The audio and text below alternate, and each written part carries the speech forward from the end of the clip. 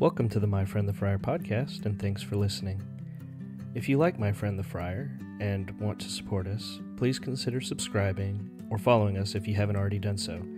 And if you found us on YouTube, then don't forget to click the notification bell when you subscribe so you'll be notified of new episodes when they release. Thanks again, and God bless.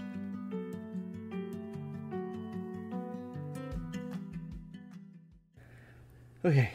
Man, I don't know why I'm like winded after chasing after the dang cats. And I mean, you saw me. I went like 3 feet to the door, and I'm winded. Sorry. Okay, here we go. I'm John Lee, and I'm joined by Father Stephen Sanchez, a Discalced Carmelite priest. Good afternoon, Father. Good afternoon. All right, before we get started, because I'm really bad at this, I want to take a quick moment, thank everyone for listening, and remind everyone that if you're enjoying the podcast, please subscribe on whatever podcast platform you find us on, and share us with your friends. Find us on YouTube, do the whole bell notification, thumbs up kind of stuff, and don't know where we're at in the planning releasing thing, but if we have something like a Google form or something set up on the podcast for you guys to send in suggestions or things you want to hear more about, feel free to fill one of those out and send them our way. And then with that, I think we're ready. We're talking today, we're still talking about martyrs. Yes. And we're doing our history nerd stuff. Yeah. Diving into that whole tradition, or that whole, it is a tradition, that whole history of the church and the blood of the martyrs, and how the blood of the martyrs is the seed of the church through their witnessing to the truth of Jesus Christ. Last time we talked about the martyrs of England and Wales and the Japanese martyrs, which was a very fascinating dive into that history. And exquisite pronunciation. I think I mispronounced pronunciation. How do you say it? Pronounce whatever. You did better than I could do on those Japanese names. I speechified. Yeah. Okay. And today we're going to talk a little bit about the martyrs of China, and also the martyrs of during the French Revolution, the French martyrs. It's interesting that when I was doing the research for this, that the Catholic Encyclopedia says that Catholic missions had been going to China since the Middle Ages.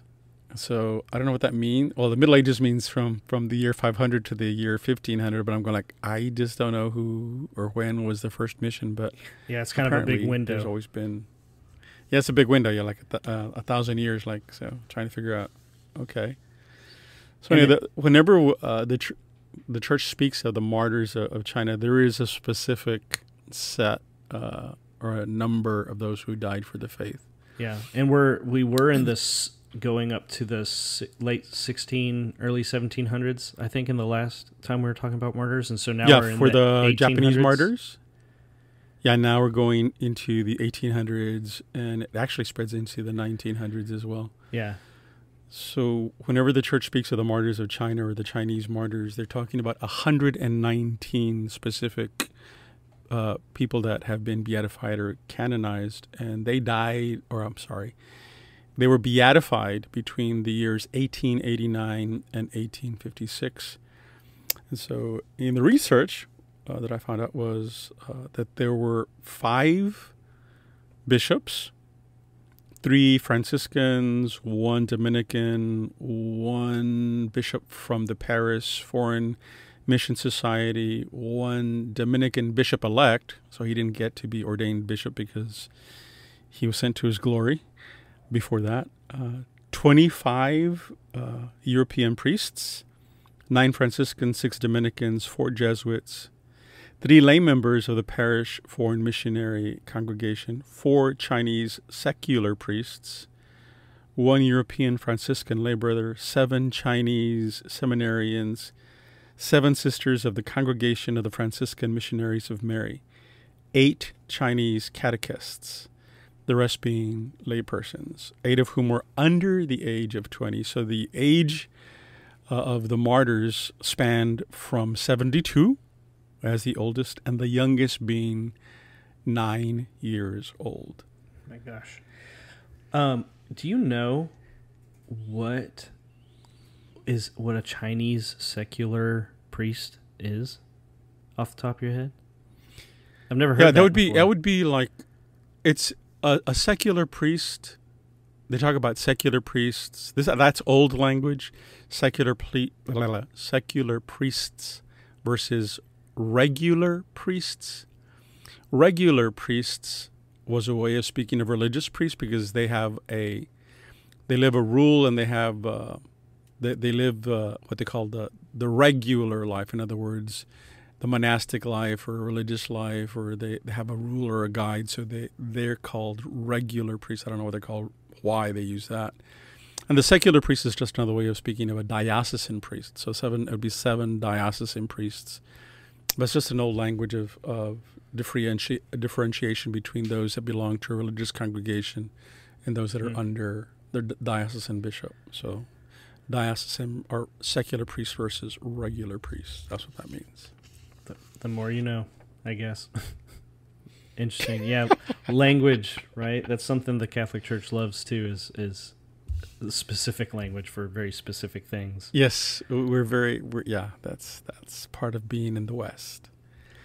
And so it was interesting that one of the things that I had studied or had read was that under the Mongol Empire, which you would think would be very vicious, so the Christians were tolerated during the Mongol Empire.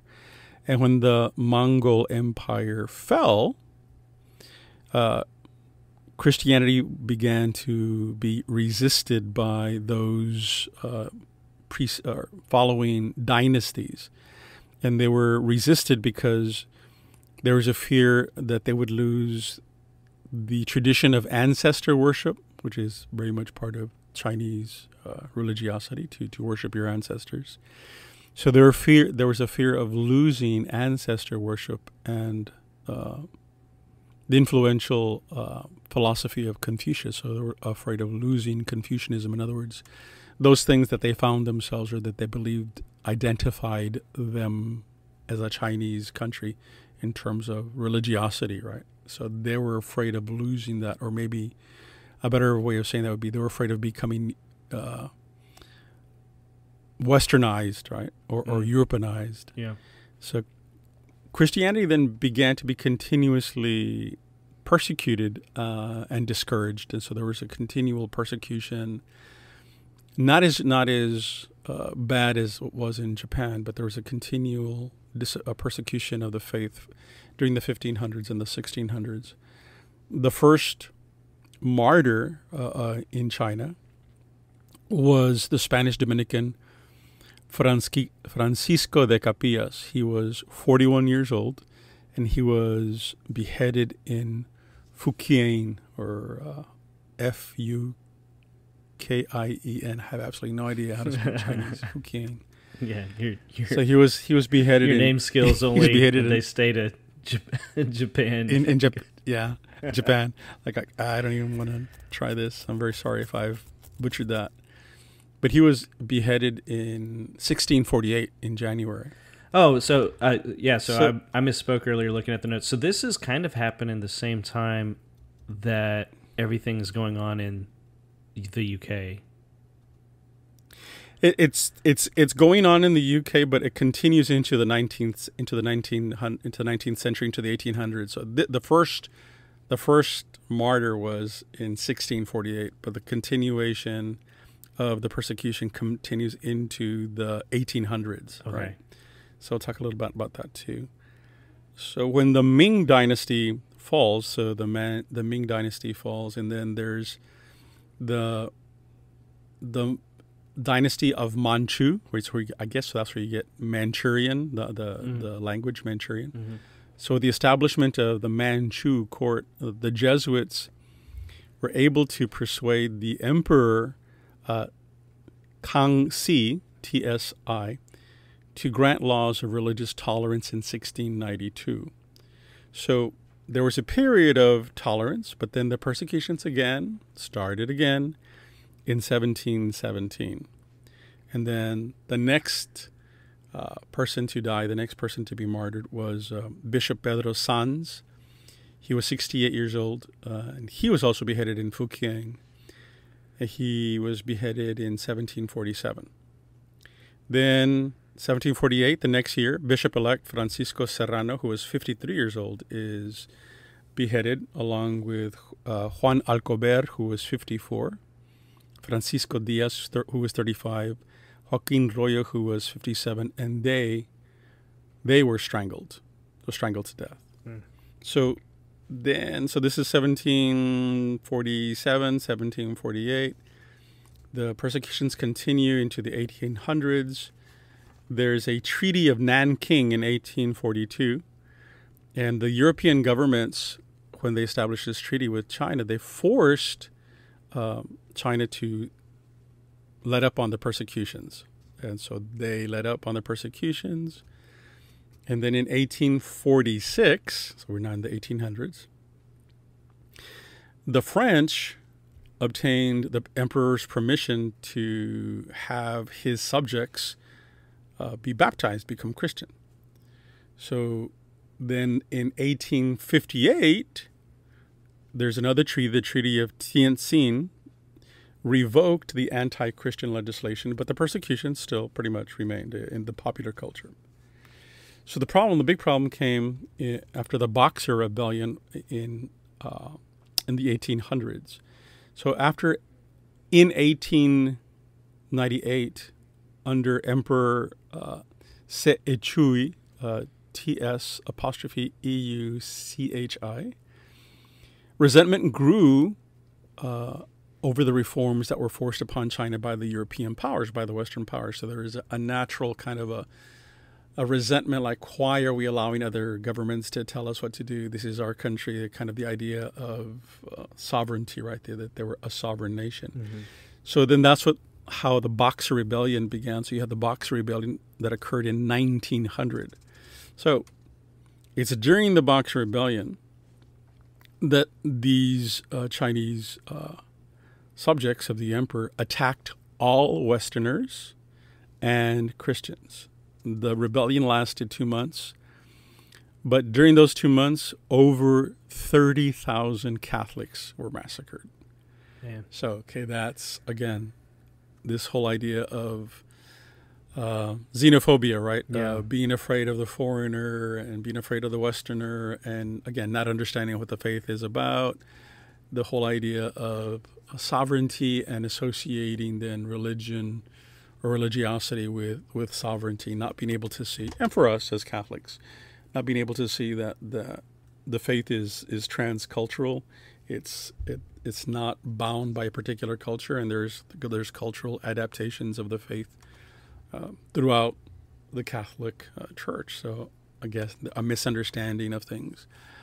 And sometimes it has to do, I think, with the missionary efforts as well, in terms of how are the missionaries are presenting themselves in the particular culture. Are they trained?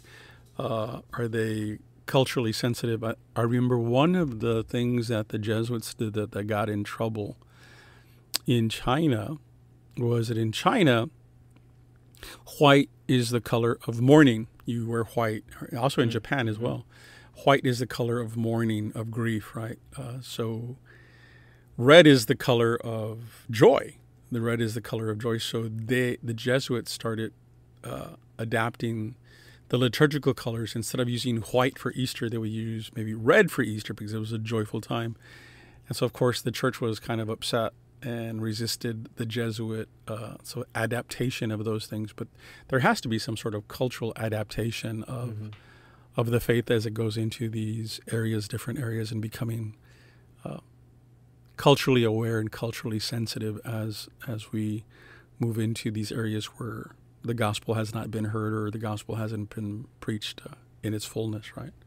Yeah. So I thought that was an interesting thing there in terms of the Chinese missionary effort. Yeah, and that is really kind of interesting too, because there's the church allows for a lot of flexibility in some ways, and then in other ways, it's very inflexible. And for Right. example, like I think I heard that they wanted to see could they do communion wine with like rice wine in the East. Because it's more readily available than grapes, right? And the answer is no. Right. Like we can't change the species of the hosts, right? The Eucharistic species. Yeah. Yeah. So, and it has to be wine. It has to be alcohol. So, it can't be non-alcohol. It has to be from the must of grapes. It has all these requirements, and you're wondering, like, okay, so. Again, all these things have come about whenever we have a legislation. Legislation is because there's been an abuse. Mm-hmm. So somehow, somebody abused something, and so the church decided, well, we can't allow abuse, so we need to set regulations, right? So that's why we have all this legislation in terms of what is allowable and not allowable in terms of how to celebrate the Eucharist and the form of the matter of the Eucharistic species in terms of unleavened bread for the West, wine, so colors of the liturgy and stuff. And so I think those are important. We need guidelines. We need those rails to keep us from going off. But at the same time, there has to be some sort of awareness of the culture that we're coming into, and what is the essential, right? What are the essential things? What are the things that we cannot change? Like you can't say, you can't deny the Trinity or anything like that. Mm-hmm. I mean, those are essential to the faith. Yeah. But what is it that is essential, and how do you gradually educate and catechize these people into the fullness of the faith? And again, so what is most important? Whether it's beeswax candle or is it oil candle, right? And those things are important, but they're not there's levels of importance that we have to become aware of too. Yeah. And the church, how many I wouldn't be surprised if you would know this somehow, but there's all the different rites within the church too, that if you are in communion with the church, like there's some that I guess are more Middle East or Western Europe, like the different liturgical rites. But there are things that, again, they have to be in line on. Like you can't just do whatever you want and still be in communion with the church. There's a whole department in the Vatican that deals with the Eastern churches, and it's called the Oriental churches, the Eastern churches. So it'd be anything other than West, which would be Roman or Latin, right? Latin, the Roman Latin rite. And then in the East, you'd have all sorts of, whether it's the Maronite rite, which is mostly Lebanese. You have the Maronite rite, you have the Byzantine rite, you have the Malabar rite, which is from India. I think it's called the Syro-Malabar rite. You have the ancient Mozarabic rite that is only celebrated in the Cathedral of Seville, trying to maintain it, to keep it alive. I don't know if it still is, but there is only one place in the world that it's still celebrated. There are other Eastern churches that are attached to or connected to the Roman Church under the See of Rome, and then there are others that have separated themselves. The Eastern Orthodox churches, the Greek Orthodox, the Russian Orthodox. You have the Antiochene, the under the Antioch, the Antiochene Eastern Church, which is separated. So there's all sorts of ways of celebrating the Eucharist. As for us in the West, the Latin rite, the Roman rite, we have our way of celebrating. So, for example, in some Eastern rites, you use leavened bread, and it's legitimate. It's an acceptable. It is the way they celebrate, and it's and it doesn't invalidate it. For us, we use unleavened bread, and so for us, it has to be unleavened bread. You cannot use yeast in the hosts for us. Now, so why is that a thing? I don't know. That's the tradition for the Roman rite and the tradition for the other rites. Yeah. And it's been a while since I've heard anything coming out of the church in China, but I feel like there's a while there, and maybe after 2010, where there was all sorts of kind of goofiness going on over there, or like drama or scandal. So is any of that maybe still tied to just these things that have been going on for centuries over there, like culturally? What the communists did, what the Chinese government did, was, since they saw that it was difficult to eradicate the Catholic Church, the Chinese government established their own national Catholic Church, where it's not associated with the See of Rome. It's not associated with the Catholic Church. They've created their own church. It's a like state Church of England, it's a national church. Yeah, pretty much. And then there's the underground church, which is the Catholic Church. The Catholic Church, or the church that is associated to or in communion with Rome, that's an underground church. And it exists there almost parallel to the national church. And so, of course, the underground church is persecuted because the Chinese government, or the communist government, wants people, if you're going to be a Christian, we'd rather you come to the state-run church, because then they're the ones that ordain bishops and name bishops, and it's the Chinese government. It's just, again, it'd be like for us in the United States, it's like, okay, you have the Social Security Department, right? So so here's the state national Catholic Church. It's very strange there. So there's still tension there, a lot of tension between the Holy See and the communist government there in China about that, the persecution of the church and the establishing a false state church and calling it Catholic. So it's still there. Yeah. It's a lot more subtle now.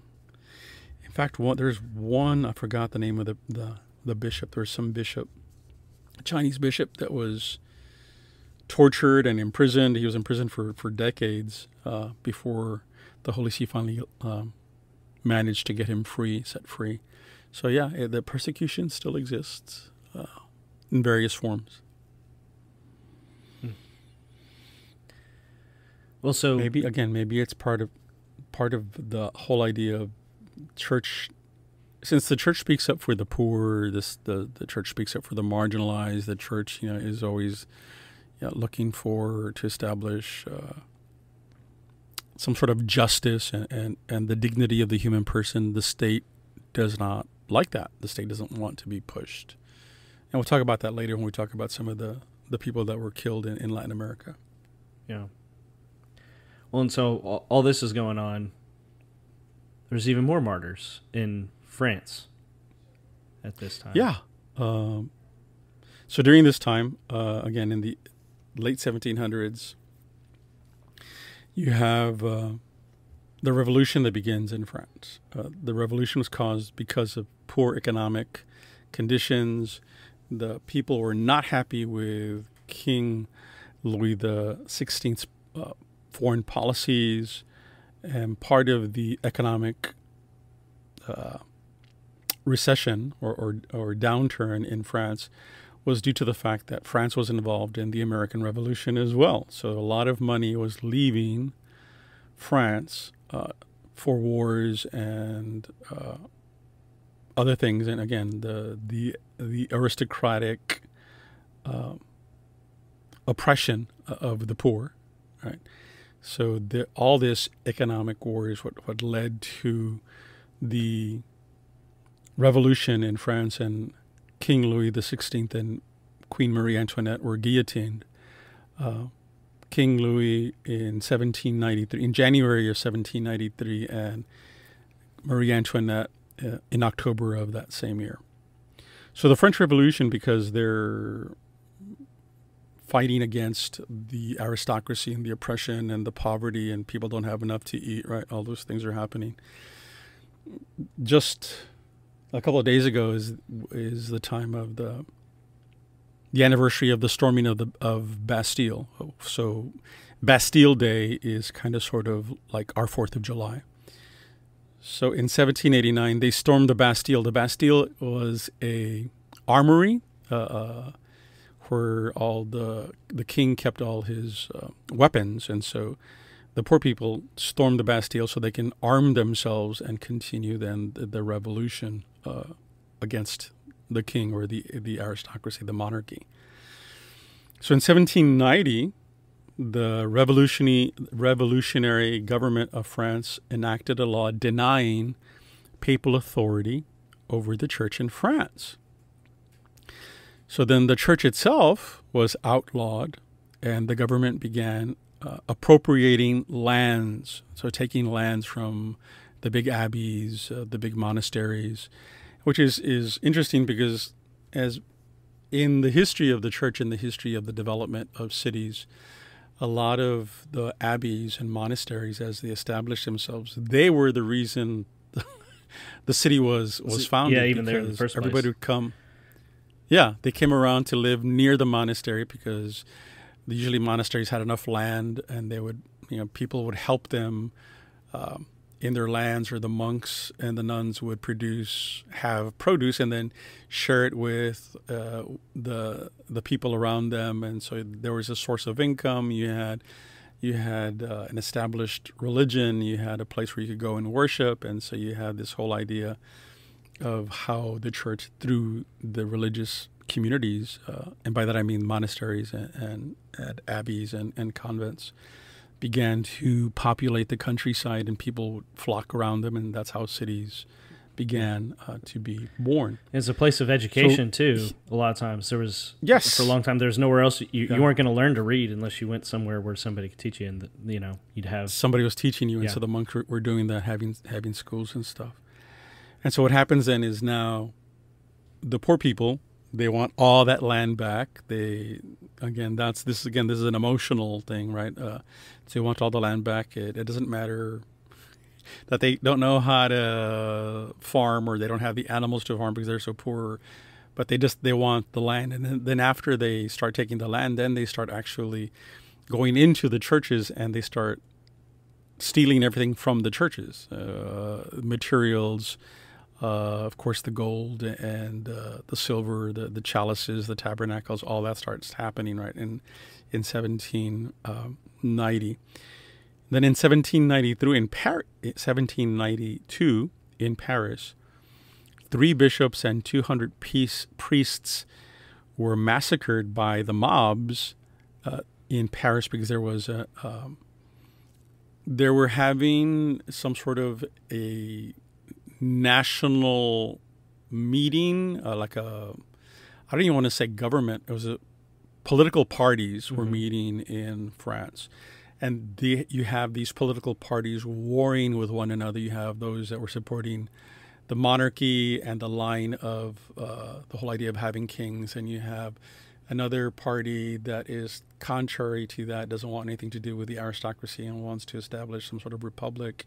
And so then these two parties start fighting with each other, and then it hits the fan, and all of a sudden there's this pandemonium, and then all of a sudden you have these mobs, and so they start they just start burning down churches and killing priests. And so you have 3 bishops and 200 priests that were massacred in Paris. And then there was also other mass executions of priests and nuns in Lyon, and hundreds of priests were imprisoned in the port of Roquefort. And so in Rochefort, there was a big prison. In fact, some of our Discalced Carmelite friars were imprisoned there, and 3 of our friars, I forget what their names are, the cause is still up. They were put on a ship.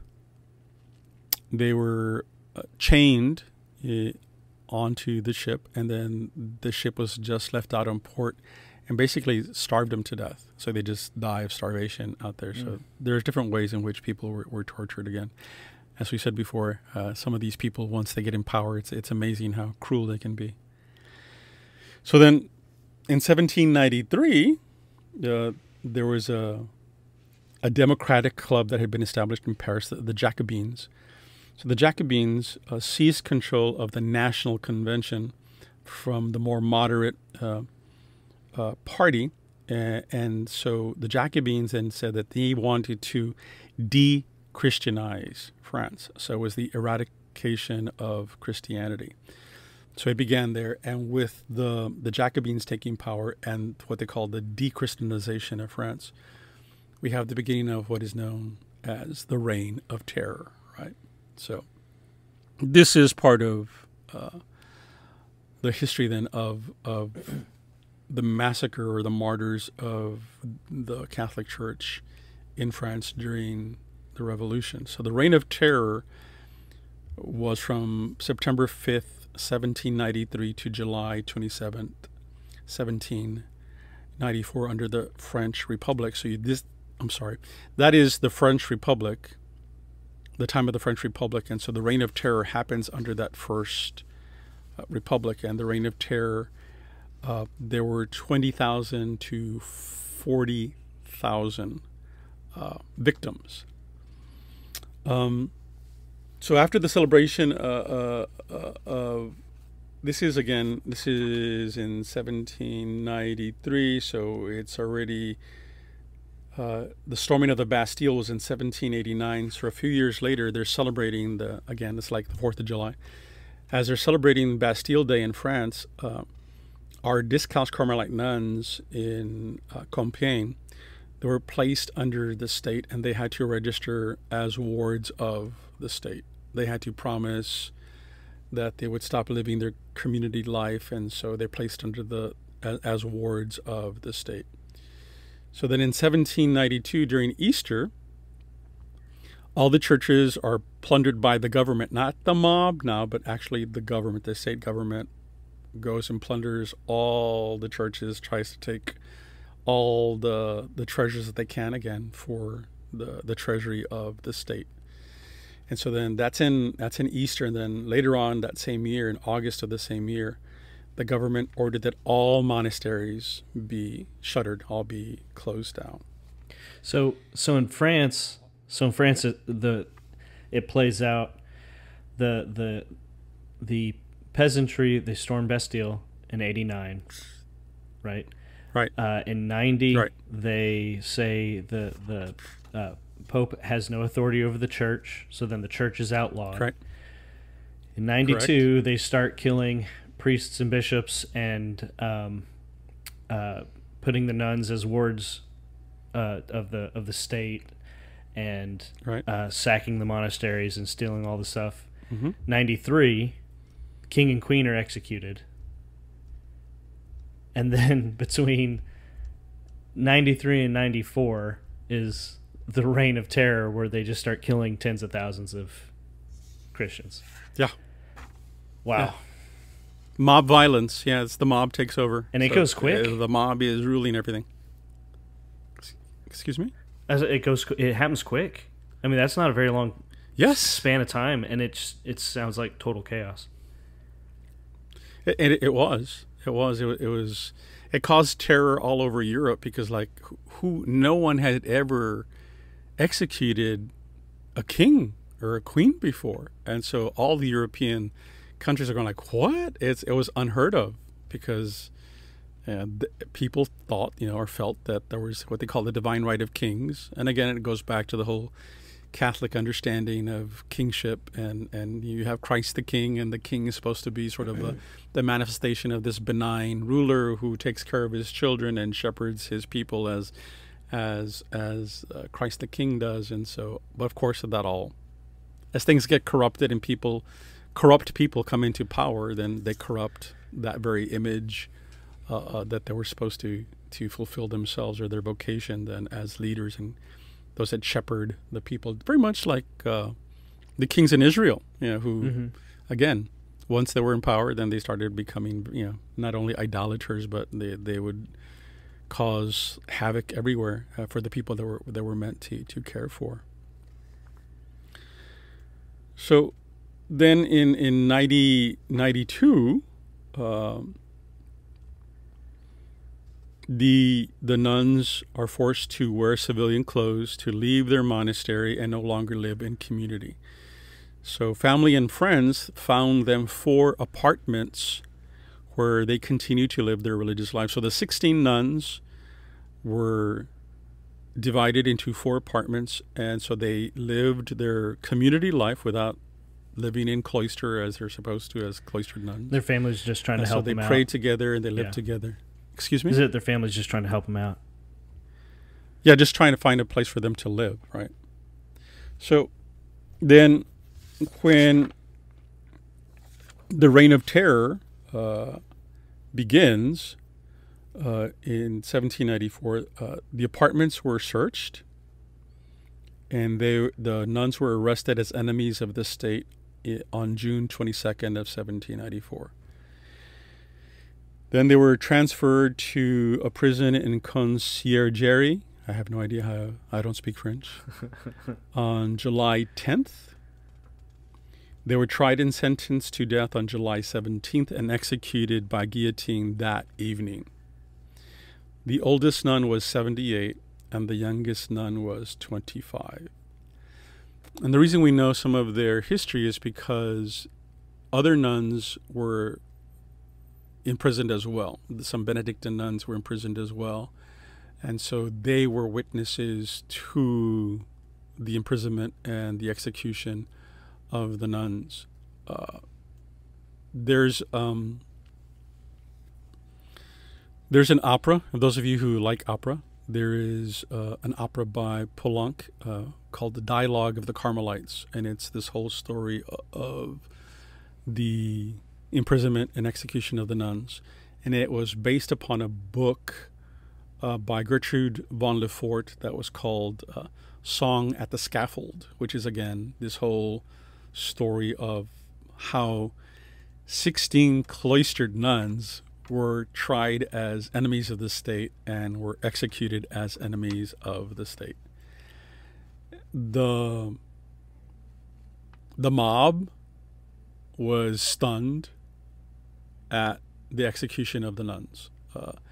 They all came, as they were all gathered. I think one of the stories that I read was very moving. One of the older nuns, they were all tied up, right? So one of the older nuns, and so of course you have the guards being rude and being, mocking them and just being gross to them. So as one of the nuns was trying to get off the cart before they got to the guillotine, or when they got to the place where they were going to be beheaded, the guard sort of knocked her out of the cart and she fell on her face and basically broke her face. So he comes back and kicks her, and she's still alive, and so he lifts her up, and this older nun says, thank you for helping me. I did not want to como dice, I did not want to be separated from my community. So in other words, she wanted to go and be, she knew that they were going to be guillotined, so she wanted to go and be guillotined to be beheaded with her them. Community. Yeah. So they all come to the prioress and they ask permission from the prioress and the blessing of the prioress, and the prioress blesses each one of them, gives her permission to go up to the guillotine, and they started singing. They were singing either the Veni Creator, or they were singing something. And so in the opera, when you see the opera, you hear them all singing together, and then all of a sudden you hear the guillotine come down, and there's one less voice. And then the guillotine comes down again, and then one less voice. Wow. And so that's this one less voice. There's one final voice. And then she's beheaded by the guillotine, and so there's silence. And so it is a very, very moving opera. So if you ever want to see it, you can probably rent it on Netflix or something. Dialogue of the Carmelites. So what happened, because there was such shock, everybody was shocked and stunned by the execution of some 16 cloistered nuns. So 10 days after their execution, the leader of the Reign of Terror, Robespierre, he himself is guillotined, and that ends the Reign of Terror. So the Benedictine nuns that were in prison were not guillotined, and so they're the reason that we know about the story of the Carmelite nuns, because they were in prison together with the nuns before the nuns were executed. So then in 1795, there's a new constitution that is approved and creates France's first bicameral legislature. So there's the executive power held by 5 members called the Directory, and they were approved by Parliament. So that's in 95. So then in 1799, towards the end of 1799, November 9th, there is a young general who we might be familiar with, General Napoleon Bonaparte, who staged a coup d'etat and established himself as the first consul of France. So that's how that whole French history unfolded, right? And so that was part of the martyrdom of those that suffered persecution during the chaos.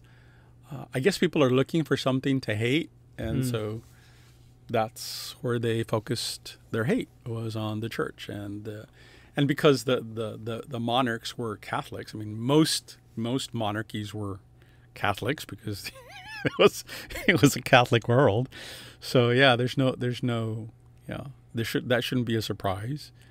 But they focused on the church, and the church was the reason, and so not necessarily the corrupt king, because they loved Louis XVI's father, the other Louis, good King Louis, and then they hated Louis XVI. So so they forgot about the good kings, and all they could think of was the corrupt king and their oppression. And so that's. And what was going on with the Pope right now during this last bit, right, with Napoleon? The Pope also, okay, so then at that time, of course, we still had the Pope, and we had the general, Louis Alexander Bether, captured Rome. They went to Rome, they seized the church, or they seized the Holy Father.